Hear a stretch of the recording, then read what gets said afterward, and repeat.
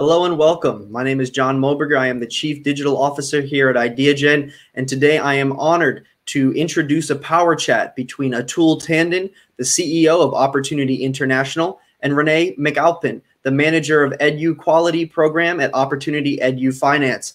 Renee and Atul, welcome to Ideagen. Thank you. Glad to be here. Thanks, John. Thank you.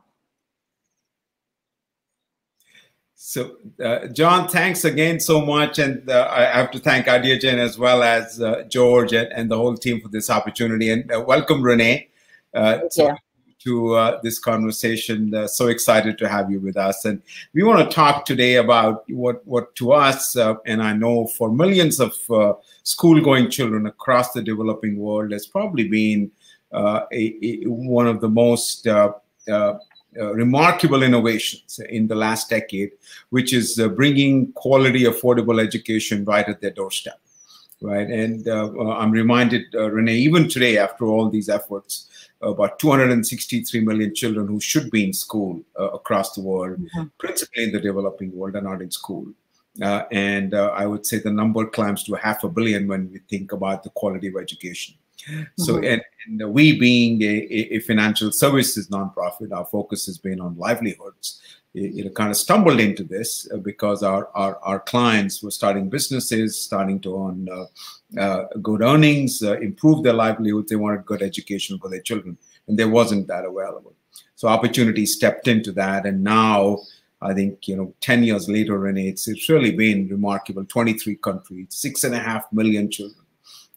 Who have been benefited by these programs, right? Close to 500,000 loans, almost 15,400 schools being funded. It's really been probably the most great untold stories of development aid to the most needy, and the ones who have the most future ahead of them, right? So the question that I have first for you: why should people care that children get educated, especially poor children get educated? What difference does it make? No, absolutely. Great question. We know education is the backbone to a lot of lifelong success. We know that a mother who knows how to read, her children are less likely to have better opportunities, lifelong opportunities. We know that human capital and education is the backbone to developing a society and economic opportunity for everyone. Education cuts across all sectors and is an equalizer and creates opportunity for everyone. And so it's massively important in crises as well as what we're seeing and facing now, ever so more important. Thanks, Renee. Thanks so much. Now, I am going to digress a bit, right, from the questions, because I want the audience to get to know you first. Before they hear you, because I met you first in Kampala, right? We were visiting our school programs there, and you were in Kampala leading your team, providing, and we'll talk more about it, improving education quality in schools and slums in Kampala. Well, how did you get there? What led you to this life? First of all, tell us about Renee. I mean, it was so, I still am so excited, and I know you were stranded like the rest of us in the US right now. But how did you get to Kampala, and what got you excited about this work? Yeah, no, great question. Yeah, I mean, education has always been something that I cared very much about. It's something that's given me opportunities that are far beyond anything I thought I would be doing when I was a kid. Being able to see the world and using that as a foundation to catalyze, my dreams. And seeing that was something that I wanted to invest in for others. I didn't feel good about taking advantage of these opportunities unless I saw that same thing for everyone else. And, I started, I've always been service oriented, and I ended up actually falling into an opportunity with the United States Peace Corps. I joined the United States Peace Corps because I wanted to serve. And I was assigned an education role. And that's when I directed my, efforts to education after really, really diving in and seeing what the need was, and seeing that had the ability to have an impact in that space. So ever since then, kind of, taking that same trajectory through the global education sector to find where I had the greatest value add based on my skills and what I was able to do. So I've worked a bit, as a teacher. I was, working with, large scale programs, working on strategy for implementation, how to reach, the bottom of the pyramid, worked at the policy level, so a bit more macro. How can we have an impact on policy to ensure quality education is delivered to everyone? And now finding myself here mixing a little bit of everything that I've done to really find a way to really develop a program with the greatest amount of impact in an area where there's still a lot of need. And so about 2.5 years ago, joined this program, found myself in Kampala, helping Andrew McCusker, the head of EduFinance, scale this program across now where we see 8 countries across Latin America, Africa, and Asia. Thanks, Renee. What a story. Even I really am. It's been quite exciting to partner with you, get to good know you and see your work. Tell us about, okay, we talk about, it's almost 15,400 schools, right? Millions of children being educated and have been educated. How did we get here? What is it that opportunity actually does to get education to these children? What happens? How do these schools come about? How do they get their financing in place? How are they run? Who are these children? Tell us a bit about that. No, yeah, that's a great one. As you mentioned earlier, we still see nearly 300 million children that are still out of school, close to 500 million that aren't learning, that have access but are not learning. And while we've made significant progress in the last 10, 20 years, there's still a lot of work to be done.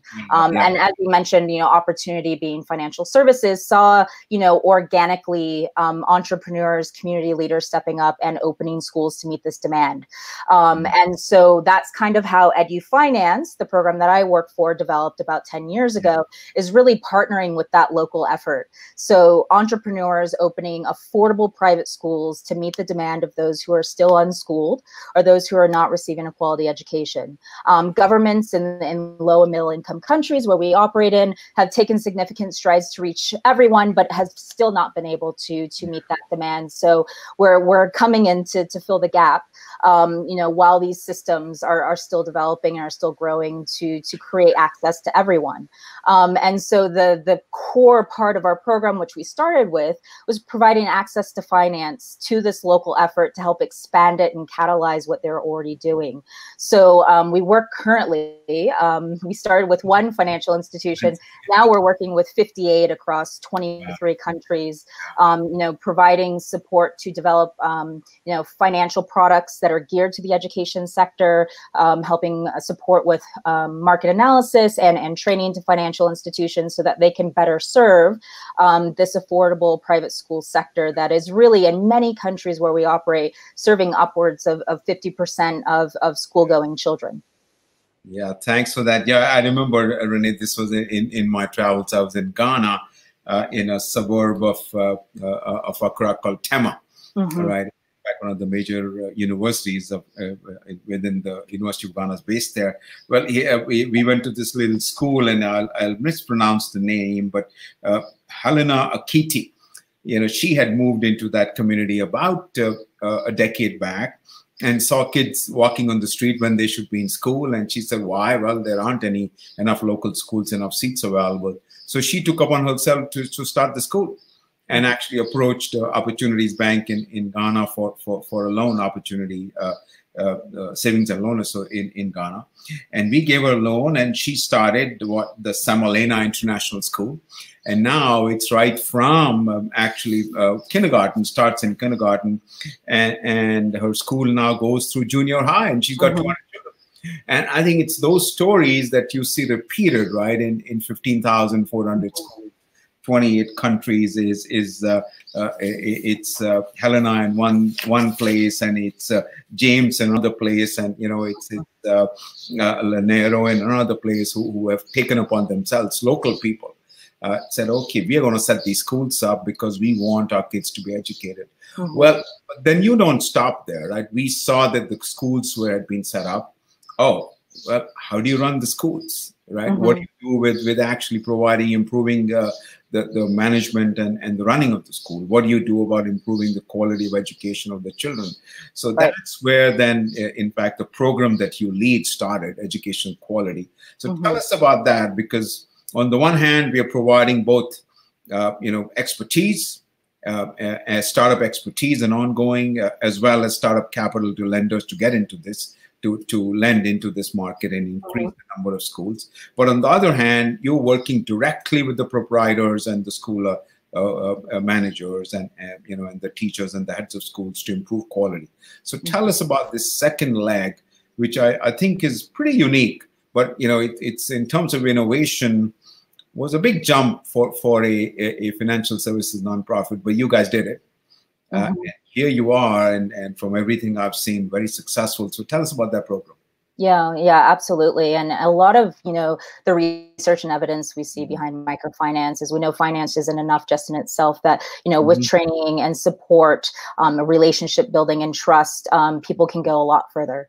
And so, we entered the finance sectors. That was very natural and organic for us, and then started to see, that it's not just enough to provide finance, that we also need to make sure that the schools are actually providing a quality education. So Helena from Ghana, that she gets the support she needs to know how to run a successful school business, knows how to recruit the right type of teaching staff and to support them in their professional development, so that children, are able to achieve the learning outcomes that they need to move on in life and be successful. So the Education Quality Program, as you mentioned, that I'm working on, we have about 40 people on our team across multiple countries and continents.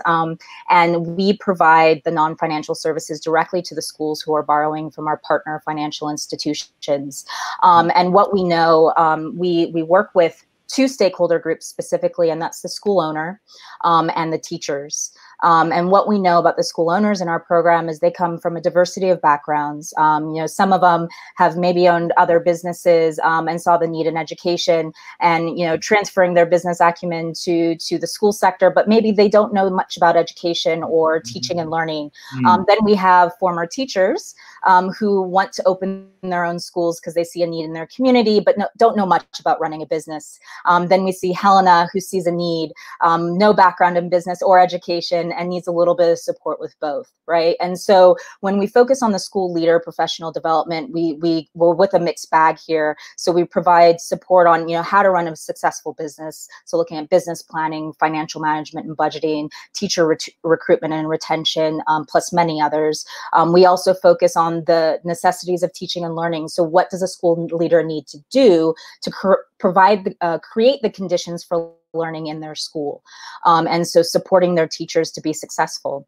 We also focus on professional development of teachers as well, so helping them really succeed. And what we see in this sector with teachers is often they don't really have the opportunity to pursue education training. They don't have the resources to get certified. So we come in and provide in-service training to really upskill and professionalize this teacher workforce that is serving half the population of school-going children in many of the countries where we work. And we, last but not least, one of the most important bits is we connect people to each other. We very firmly believe that people are stronger when they're working together. We see a lack of connection between school owners when we're all facing the same challenges and can really learn from each other in terms of what they're doing well. So our skilled education specialists to go out into the field, bring schools together in what we call clusters, so that they can support each other, collaborate, learn from each other, and have a stronger collective voice. When they want to advocate for themselves at the policy level or any other elements which would help them really achieve their outcomes, objectives. Thank you so much. In fact, I remember when we visited in Kampala, it took me to the meeting of the Sunshine Cluster.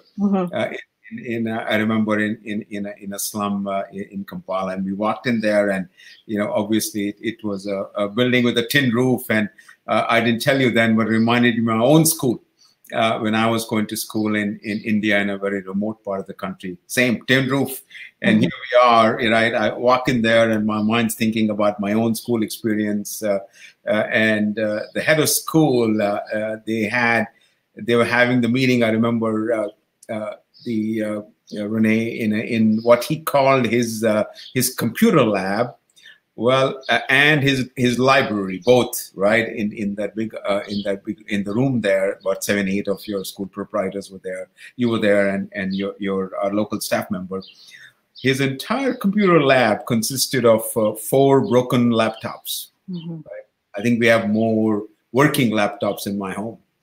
Mm-hmm. And the library, I'm going to turn, his entire school library was the size of one of the shelves of my own bookshelf. And he was so proud. And I, you know, it both encourages you and breaks your heart at the same time, Renee. Seeing that is how much can you know, these children and these school proprietors do with so little.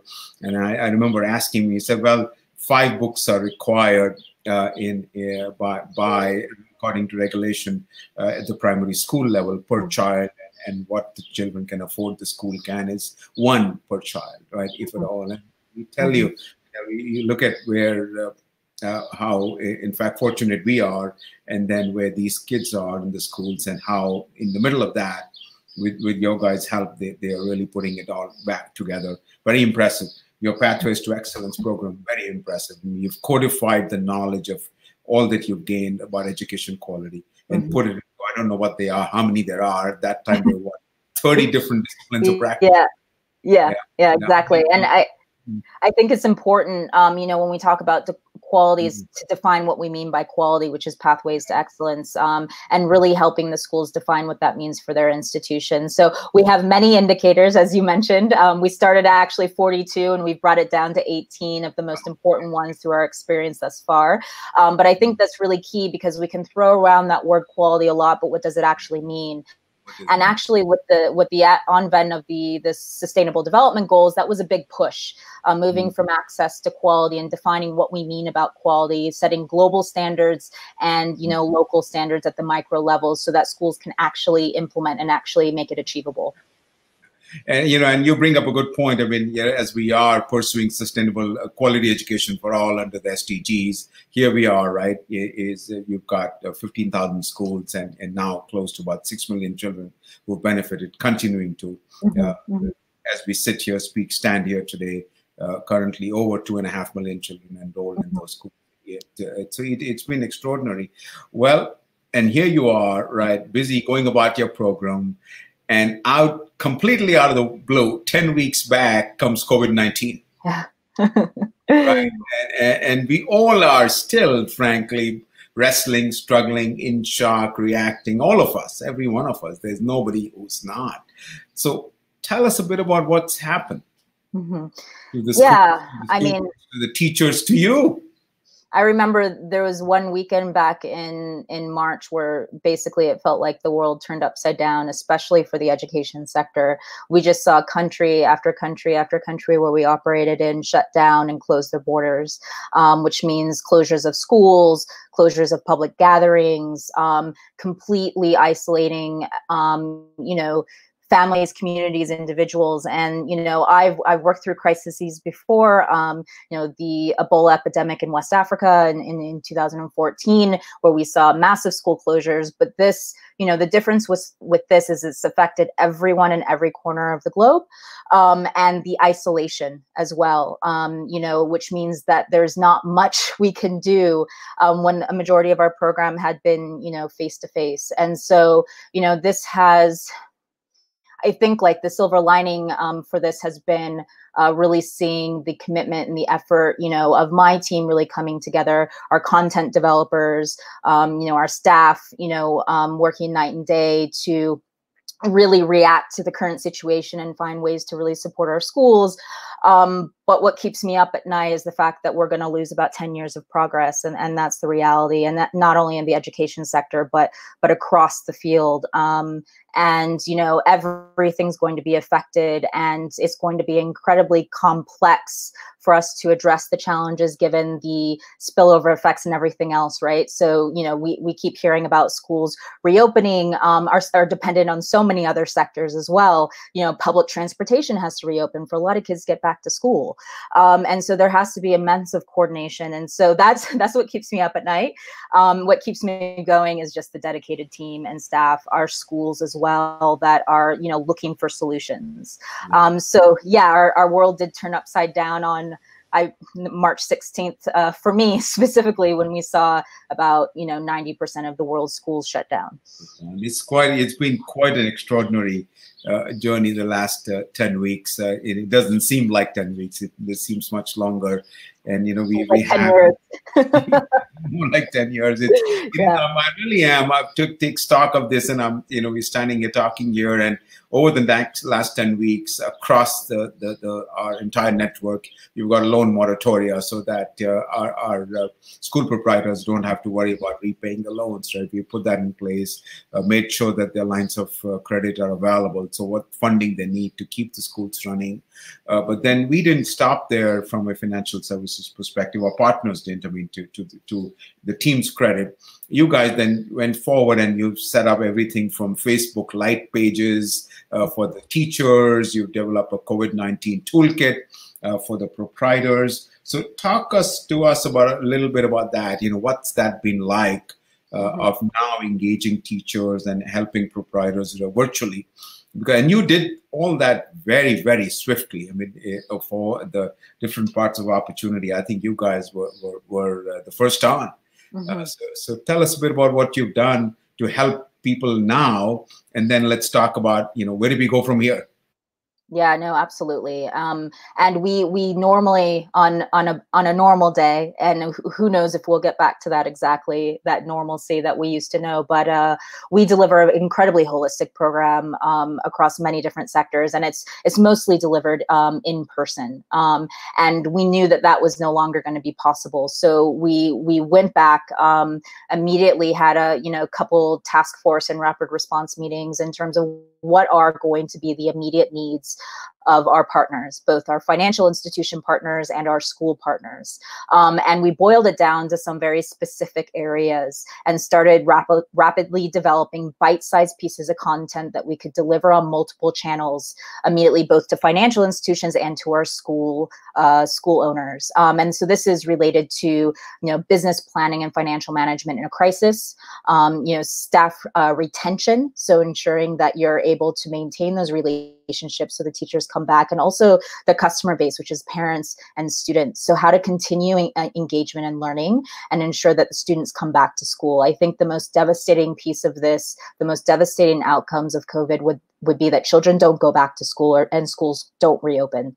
And that's like the main two things that we are trying to address with our COVID response. So our team came together and completely did a 180 shift in terms of how we engage, and using our relationships and the trust that we had built over the last several years with all of our partners and the channels that we had developed as well. So using every form of technology that we could, coming all the way from Facebook to SMS and one-on-one phone calls, to support them, even if it means just sitting there and listening to what they're facing that day. Because at the end of the day, that might be enough just to get them through, right? But also thinking about, what does your cash runway look like? Let's keep your business open. What's your next 3 months, 6 months, 12 months look like? What can you do? And then with that information, what kind of conversation do you need to have with your staff and your teachers? And then what conversation do you need to have with parents, right? And right now, everyone's facing challenges. Families have lost their jobs, right? They're not going to be able to pay school fees immediately. And so that needs to be an open, transparent, understanding conversation with the schools and figuring out what the best way forward is, because everyone's going to be struggling. So in the past, when someone doesn't pay, it might be a bit of a different conversation, but right now everybody is facing those same issues. And so it's, let's be open, let's be honest, let's negotiate, let's find a solution together. And so right now, I think the most important thing I think we've built over time are these really strong relationships that, they trusted us to come in, they trusted the content we were providing and the support that we were doing, really leveraging those relationships to come in their hour of need. And so we've kind of taken this as a week by week in terms of really assessing what the situation looks like. And instead of planning out for 12 months, 3 years, we're planning out for maybe a week to 4 weeks at a time, and continuing to be adaptive and shifting. We're beginning to actually see schools actually setting dates for reopening. So we're actually next week about to shift into the second phase of our work and help schools plan for reopening, which is going to be much harder than closing schools. And so that's what we're preparing for next. So where do you go then? As you said, you're preparing for next. What happens? I mean, the post-COVID world, it's not clear at all. Yeah. Where we are, how will it shape? And we are 100% sure, more than 100%, whatever happens in the next 4 weeks, 14 weeks from now, it'll look different. Right? So where do we go from here? Especially in your space and sector, which is so vital. And if we have educated kids, we have safer moms, we have better households, we have more livelihoods, and eventually a better workforce and a local society that thrives. Where at the very bottom, the ingredient is these children. So what happens next? Yeah, I mean, there's not a lot we know what the future will look like exactly, but we can plan as much for the unexpected as possible. We know that it's going to be incredibly complex. There's going to be a continuation of restrictions in place for school reopening, and that the new normal, we don't really know what that looks like yet, but we can start planning for it because we do know some things. We do know from previous experiences that there will be continued emphasis on creating safe learning spaces, healthy learning spaces. We know what the protocols are to prevent the spread of COVID-19. We know what kind of support that we can give to the schools to think about that, and we know that there's going to be a lot of psychosocial support that's need to be given. There's going to be stigma in a lot of the countries where we operate in. We know how to address some of these things, so we're starting to provide that support now. The silver lining is that whenever you're in a crisis, you learn. You especially learn about what you didn't do in advance to prepare for something like this, and you start to build back better. So we know that we need to build more flexible and more adaptive programs. We've heard from many school leaders that they didn't think that they felt they were prepared for this. They didn't know how to do financial planning in a crisis. So we're thinking about how we're actually going to reshape our program going forward to actually incorporate more crisis management, incorporate and formalize more elements that are going to support schools to really weather the storm and continue to be able to achieve their objectives. We're also thinking about how we can actually probably take a bit more risk in terms of the use of technology and things that we maybe felt less confident about using before.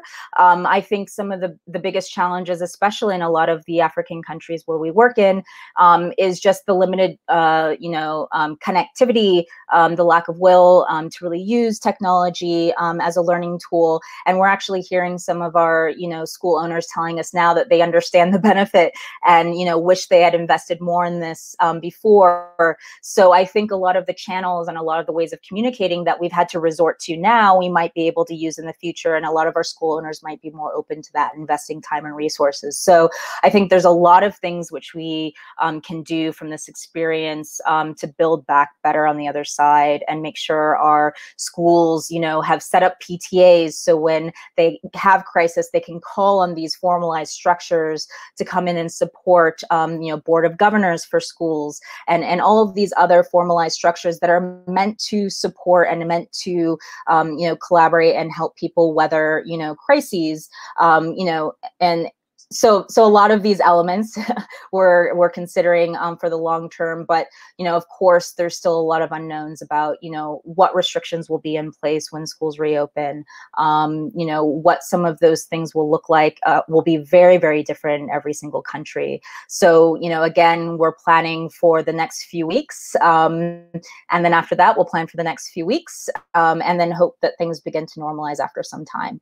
I think the one thing that gets me through this personally is thinking that this is temporary and things will change and there will be a new way of working that we can plan better for. You're so right. I mean, I'm standing here listening to what you have to say, and what strikes me is what the team's done is take the basic ingredient which we've known for eons doesn't change is trusted relationships that you guys have built, and knowledge that has come from the street, right? I mean, you're in there on what I call the coalface, but at the same time, in this tremendously pressure cooker environment, you took processes that we'd evolved of quality improvement over years, and telescope them down into weeks of innovation, right? I mean, and you could do that because of who you guys are. So wow, I mean, hats off. You've taken relationships, you've taken your deep expertise, you've taken your own passion and commitment, and then you've brought in everybody from Silicon Valley to Main Street banks, and got them to focus on one single thing, which is how do you improve? How do you now get schools to survive, right? Hats off. I mean, that wow. We're talking about innovation that helps build SDGs, and talk about innovating in the COVID-19 pressure cooker. Welcome to the age of coronavirus.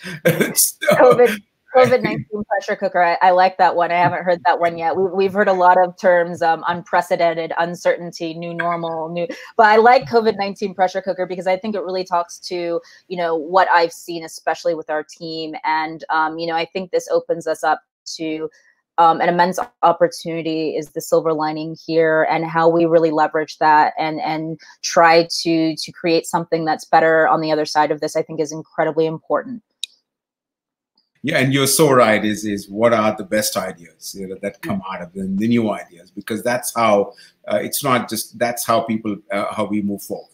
Is in these tremendous pressure cooker environments, the best ideas come, and then you get to sift them one way or the other very, very rapidly, and off you go. And in fact, even your Facebook Live page for educators, well, that wouldn't have been something we normally did because we deliver our expertise in person.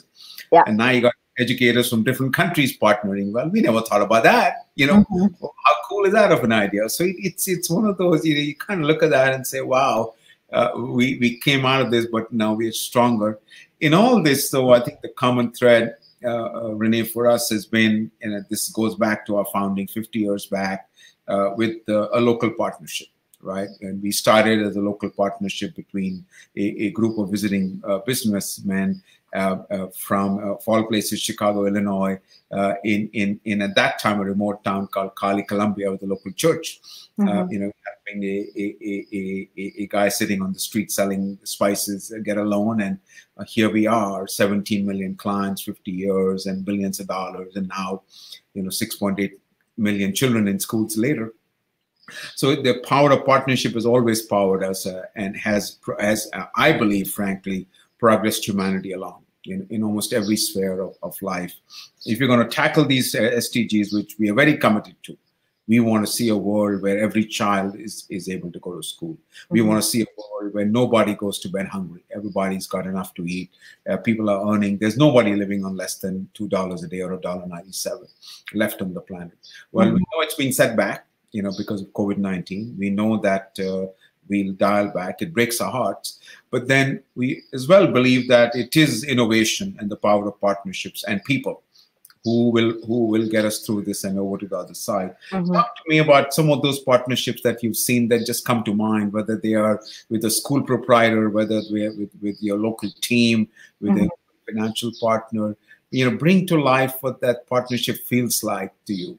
Yeah, I mean, if you think about the 1,700 schools that we're currently working with across the globe, I think that, has been the most interesting and rewarding partnership that I've seen on my day-to-day, and schools stepping up and, engaging in channels and supporting each other across different countries. So as you mentioned, we set up these Facebook Lite groups. So Facebook Lite is a version of Facebook that works on a 2G network, very low bandwidth, low connectivity areas. And when we work with schools in a small group of 12 schools of their peers, now they're working on country level groups where they're, you know, actually recording Facebook Live sessions and sharing their experience with other proprietors, engaging in conversations with others that they hadn't actually connected with before.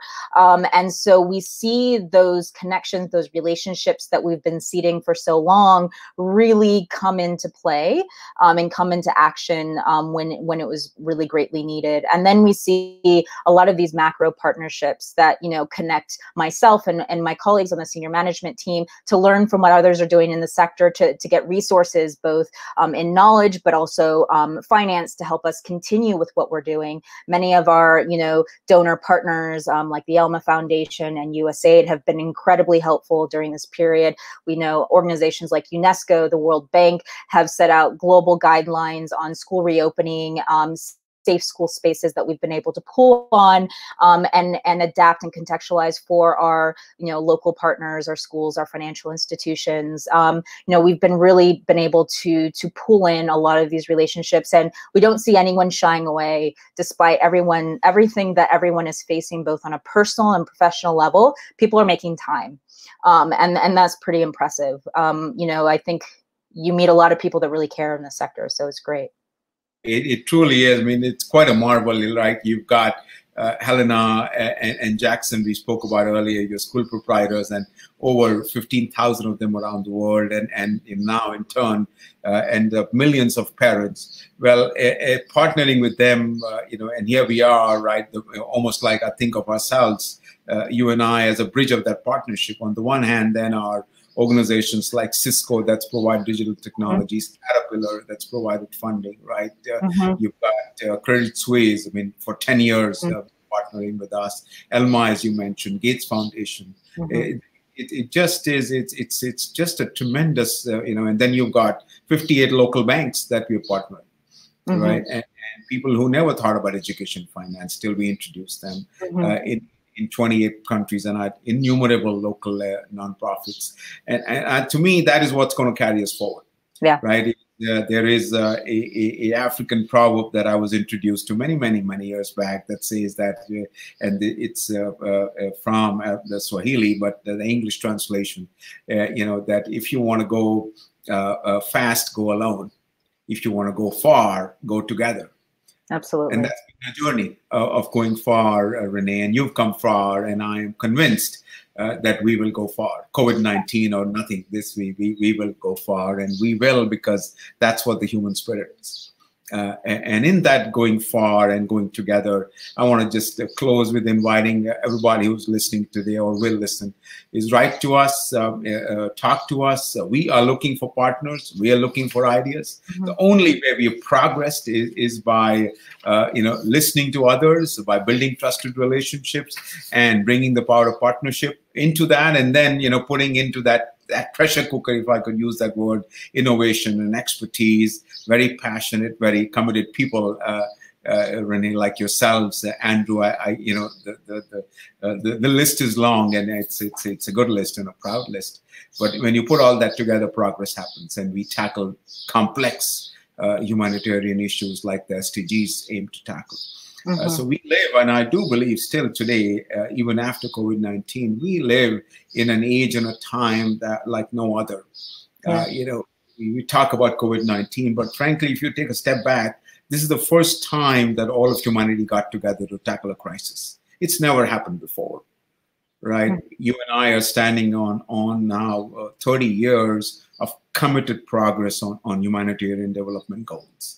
The lowest number of people living in extreme poverty, the highest number of students in the world, right? The lowest maternal deaths, the highest number of girls being educated. I mean, the age of marriage declining, the number of economic livelihood improving, all that has happened. And yes, today will pause us a bit, COVID will, but I don't think it'll stop us. So thank you, and write to us. Those of you who are listening, please write to Renee. Her LinkedIn and Twitter is on there. You can write to me at CEO@opportunity.org. you want to talk and learn more about Opportunity, go to our website, opportunity.org. And specifically, if you click on the education finance, sidebar, you will get to know a lot more about our education finance program, as well our work with the farmers, smallholder farmers across Africa and now Latin America, our ag finance program, and of course our many years of work in microbanking. Bringing financial solutions to families to help them build businesses, earn a living, and get out of poverty. So thank you. I want to close by thanking George and the Ideagen team for hosting us and giving us this opportunity, and frankly holding this innovation summit. So I wish the team and everybody the very best. And for the viewers, I trust and hope this has been an exciting and engaging time, and that we will see you virtually on our screens. And when the planes start to fly again, if you will, and we start to travel in the streets in Kampala and Nairobi and Accra and elsewhere. So till then, bye for now. And Renee, thank you so much. I know you're waiting for the restrictions to be lifted to catch the first flight back. Back to Uganda, yeah, very much so. And I wish I'll be able to join you, but look forward to that too. Yeah. Bye for now. Thanks, everybody. Take care. Thank you.